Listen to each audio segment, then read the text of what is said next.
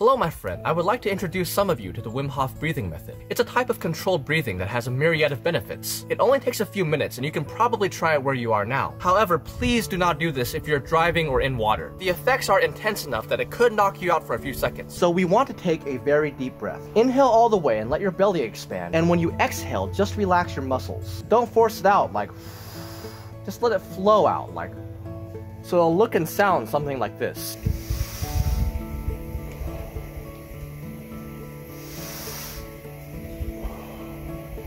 And you'll do this 30 to 40 times. When you do your last breath, you want to go fully in as usual, and this time you're going to exhale all the way.